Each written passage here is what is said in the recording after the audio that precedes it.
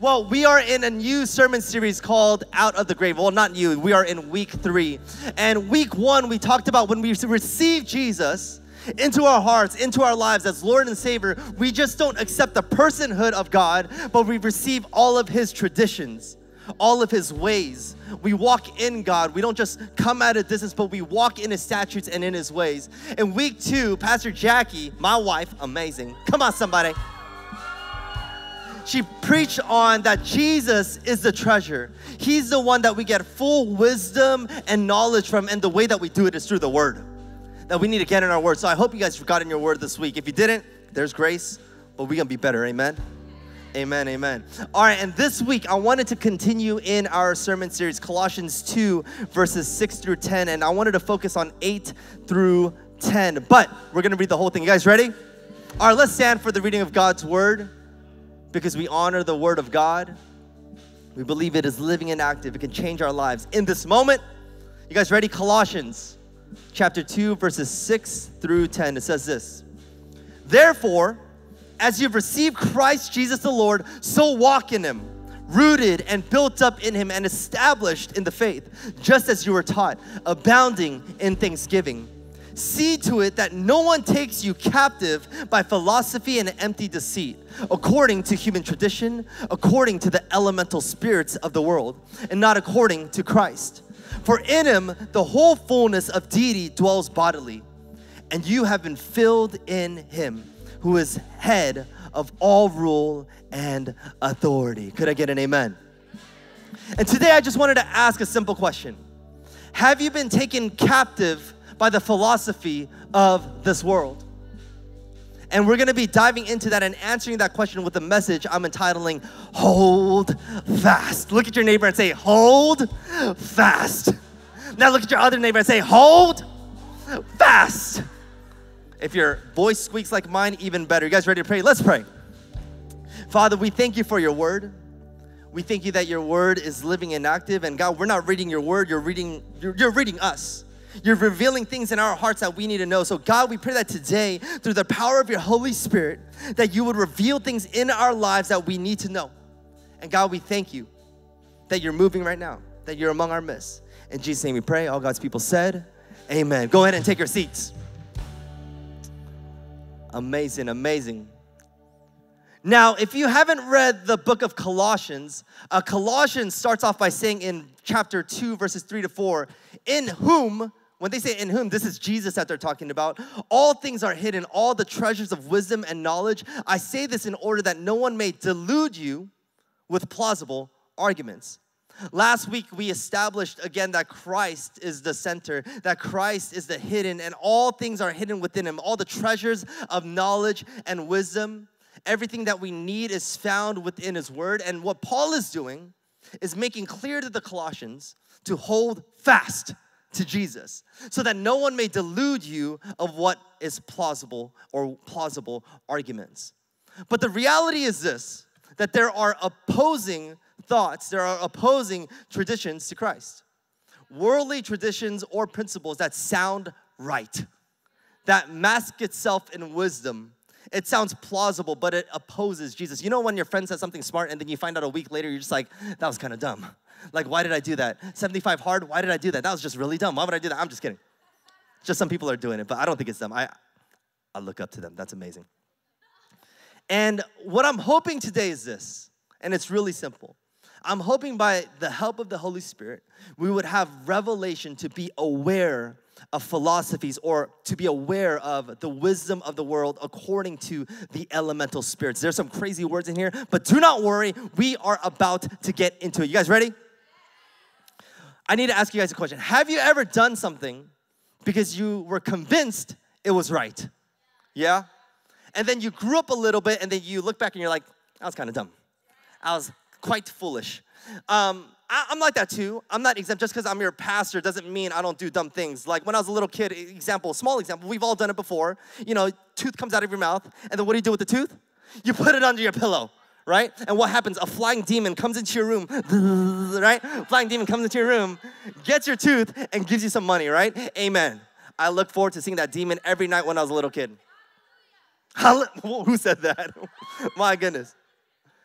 But I put it under my bed because I believed that a fairy would come. I don't know. A fairy would come and just give me some money. It was a philosophy based on a fairy that exchanged teeth for money. That's kind of weird, right? The wisdom was based on a fairy that exchanges teeth for money. Just imagine that. Someone that just collects teeth. That's strange. Anyways, it's strange. There's some strange philosophies out there. But are you curious to know what your generation believes in? You guys want to hear it? All right, I'm going to just dive straight into it. 65 of Gen Z believe that lying is morally okay. 65%, that's pretty close, 50-50 split. 70% believe that abortion is moral. Hey, yep. 62% believe that marriage does not need to be lifelong commitment between a man and a woman. 80% believe that sex before marriage is moral. 80% believe that homosexual behavior is moral. It's a philosophy based on the idea that the right belief are the ones that don't hurt anyone. And so if you look at a common thread, I'm not calling out your generation. Millennials, we got stuff we need to work on too. Like, don't you worry. But I'm here to pastor you, so I'm talking about you. Is that okay? And the philosophy is based on, like, if I don't hurt anybody, then it's the right belief. If it doesn't hurt me, if it doesn't hurt you, what's the problem with believing it or endorsing it or getting behind it? And maybe we find ourselves in that camp today, where we've let philosophies or wisdoms of the world creep into our heart, and it has diluted the call of God in our lives. It has diluted what it means to be a follower of Jesus. But I don't blame you. The thing about worldly philosophies or wisdom is that it's deceptive, and it's actually quite attractive. It sounds right. It sounds right most of the time and through virtual signaling, but at the end of the day, it's empty. For those of you guys that don't know what virtual signaling is, it's playing to your emotions, to what you feel like should be right when it's actually not. So what Paul means when he says not to be taken captive of this philosophy, what is he talking about? What is he saying when he says to the Colossians, do not be taken captive by these philosophies? In verse 8, it says this, see to it that no one takes you captive by philosophy and empty deceit, according to human traditions, according to elemental spirits, we're about to get into that, of the world, and not according to Christ. Now, there's nothing wrong with philosophy. When we break down the word, phileo means lover, and Sophia means wisdom. So if we look at the word in and of itself, it simply means a lover of wisdom. Now, whether it's a good or bad thing is just dependent on what that wisdom is based on. Does that make sense? So is the wisdom based on the world, or is the wisdom based on God? Which is why there was such a heavy emphasis last week to be rooted in Christ, to be rooted in the truth, to have your roots sink down deep into the things of God so that we're not shaken by the philosophies or the wisdoms of the world. Because no one here, I don't know about you guys, but I don't like being deceived. Who in here likes being deceived? Not a single one of y'all. No one likes being deceived. I don't like being manipulated. I don't like being lied to. It's a sucky feeling where you're just like, oh, I just found out the truth. Oh, you deceived me. Tooth fairy, little demon, right? It's wild. No one likes it. No one likes that feeling. And Paul is reminding the believers, let no one take you captive. This phrase, let no one take you captive, it actually means kidnap. Do not let anyone kidnap your thoughts. Don't let anyone arrest your thoughts. Don't just surrender it to people. So don't let these false teachers kidnap your mind by anything else that does not have Jesus. But here's the thing. We become vulnerable. We become vulnerable to deception when we are not rooted in Jesus. Like, if you ever wonder why, like, we have some crazy weeks, like this, like if maybe some guys, like my emotional spectrum is like here. It's like right here, and then like angry, frustrated, and then it stays there, right? Maybe some of y'all, it just looks like this, like I'm great, and then I'm just crying, right? I'm great, and then I'm crying. There is no in between. And maybe, I'm not saying you can't be emotional. I'm not saying you can't be an empath. Shout out to empaths out there. Anyways, whatever. Sorry. It's a rabbit hole. I'm not going to go into that. I'm not saying there's anything wrong with our emotions, but the thing is when we follow Jesus, there's a stability to it. There's a stability to following Jesus. It does not matter what your personality type is. It doesn't matter what type of family you come from. It doesn't matter what type of socioeconomic background you come from. It doesn't matter if you're failing school at a private school or you're failing school at a not private school, a public school, right? It doesn't matter because there's a stability that comes when you follow Christ. And here's the thing. The only way you can call out deception is to know what's true. You do not know what you are being deceived by if you don't know what's true. I was watching a Netflix series around cults. I watched some like interesting stuff. Like for me, whenever I watch things, this is the filter I look through. I was like, would Jackie want to watch this with me? If the answer is no, I just click play, right? So, because I know if she wants to watch it with me, I'll get in trouble later, right? And so husbands know. So I'm watching this documentary on cults, and it's quite captivating.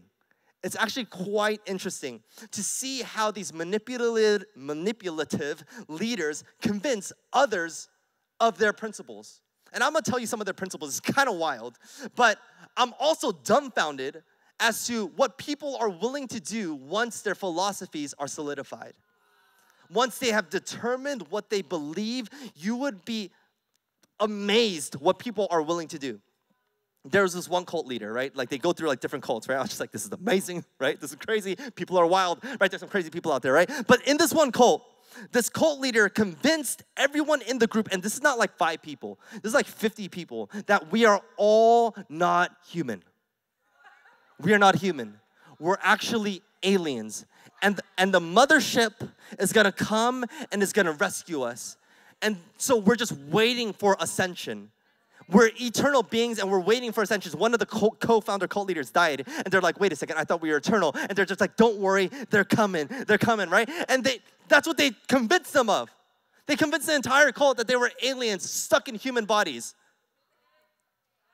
Wild philosophies, right? I'm telling you.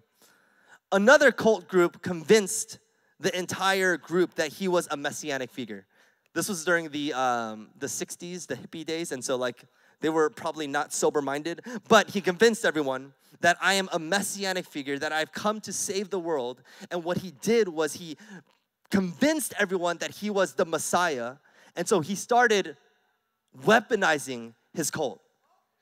And weaponizing and started putting them on assassinating political leaders.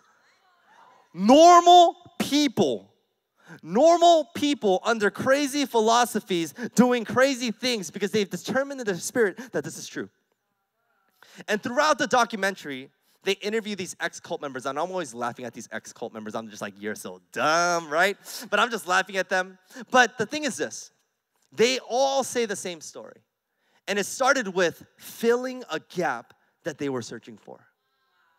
And I'm wondering how much of us in our lives where there's a small gap that Jesus needs to fill, but we fill it with something else. They all say that it did not start with mass deception. It didn't start with all of this crazy stuff that was happening. It just started with them meeting a small need in my life that seemed right.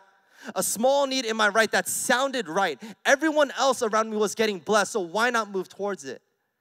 But as they got deeper and deeper, the deception began to take root, until their philosophy and their wisdom was so broken they didn't know what was true. And at the end of the documentary, the narrator, the one that's talking about this stuff, he said this statement: the one that are most susceptible to joining a cult are those that are open-minded. The ones that do not have a strong opinion or belief. And does this not sound like our generation? Does this not sound like I'm just open-minded? I just go with the flow. I don't have a plan. I don't use my calendar. I'm just going with the flow, right? That's just our generation. I'm just open to things. I do not want to confront people because I don't want to hurt your feelings.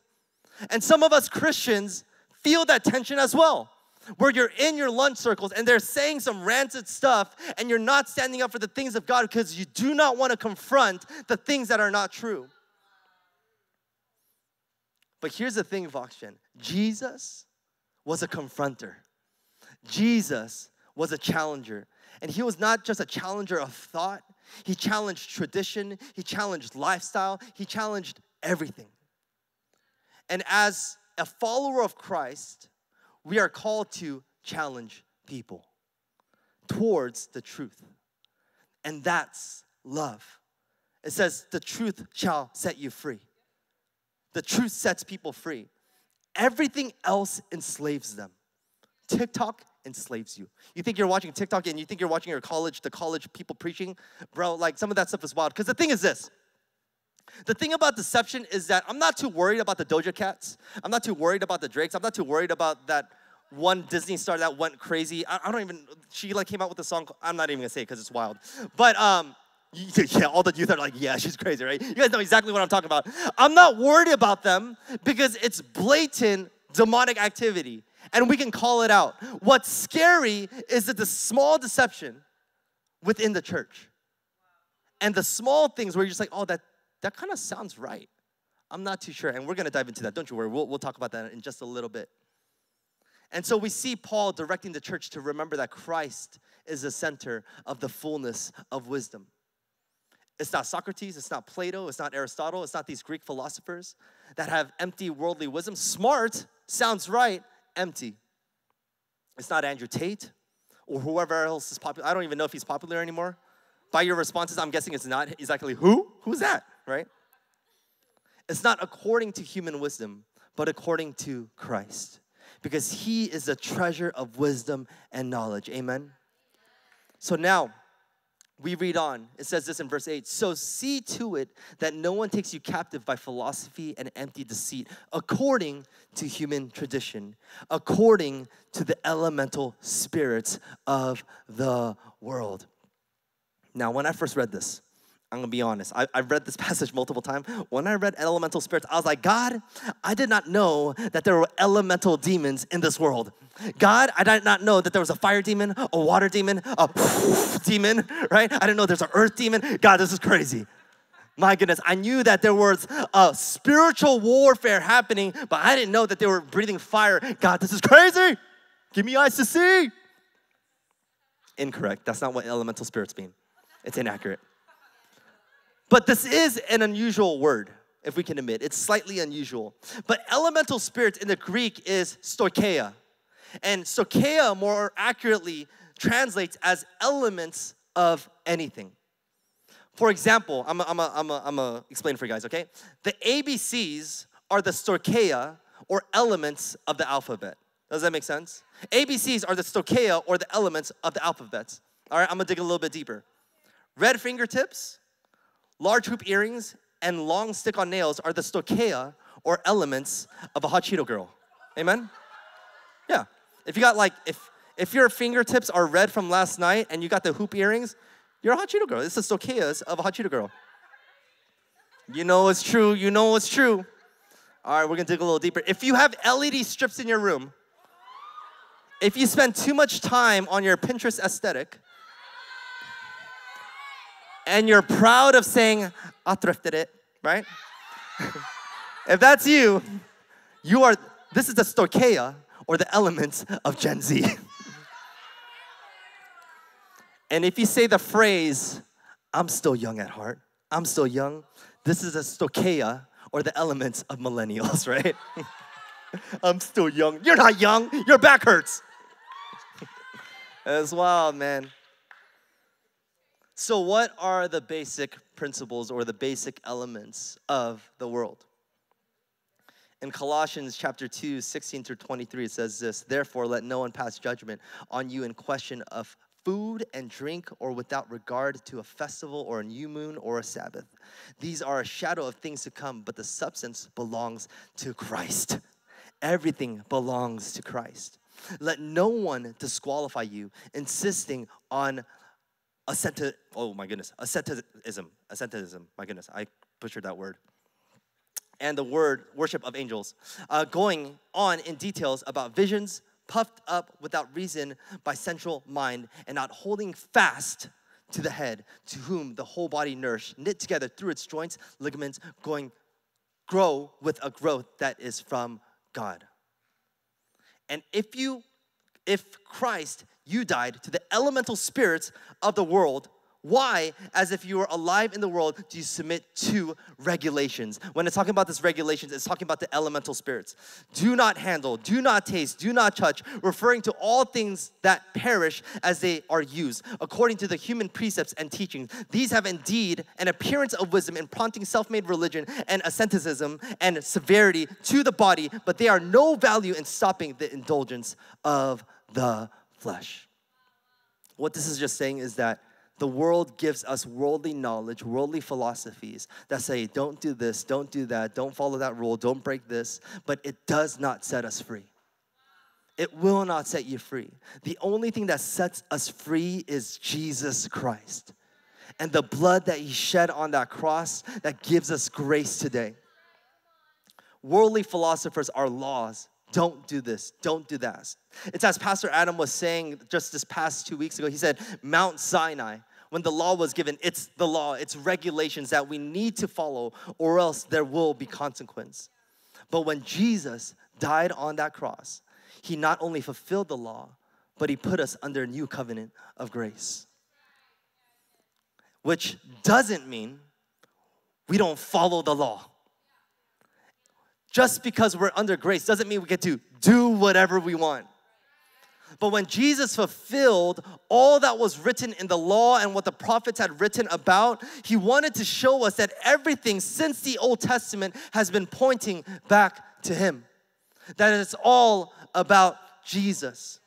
So now under grace, we follow the law not because of consequence, not because of regulation, but because of our devotion to Christ. It's a different heart posture. It's completely different if my relationship with my wife, I did things because if I didn't do it, she could hit me when I get home. Completely different relational dynamic. But I do the things that I want to do because it's out of devotion. My heart is sold out. And I wonder if our heart is sold out to God today. Or I wonder if it's been deceived by the world. I wonder if we've been playing in different camps and thinking that we could have the best of both worlds when we know that we've been bought at a price. And here's the thing. If you are a follower of Jesus and you believe that you were bought at a price, what that means is that your life is no longer your own. Your preferences, your opinions are not your own. Your dreams are not your own. I'm sorry to say it. Those seniors, it's like, man, God, I want to go to this college. Go to your college. Go have fun, right? But what I'm saying is that we position our lives in a way where it's like, Jesus, I just want to do what you want to do. Jesus, I just want to do what makes you happy. Jesus, I want to desire the things that you desire. That's why in worship, we tell you to raise your hand. Why? Because in the Word, it says that Jesus loves the raising of hands. I don't know why, but he does. Because there's a time in the Bible where David was not able to go to the temple because there was people coming up against it. So he said, God, you know my heart. I want to go to the temple. Would you instead see the raising of my hands as burnt incense? And God received that as offering. And so that's why we raise our hands. That's why we shout unto God. That's why we sing with our voices, because we're confessional Christians. We don't just live the life, but we confess it out of our mouths. So how do we apply this to our lives? How do we do this thing? It sounds like a lot. And I saw this movie called 1917 a few years ago. Don't worry, guys. I'm not just like watching movies all week, okay?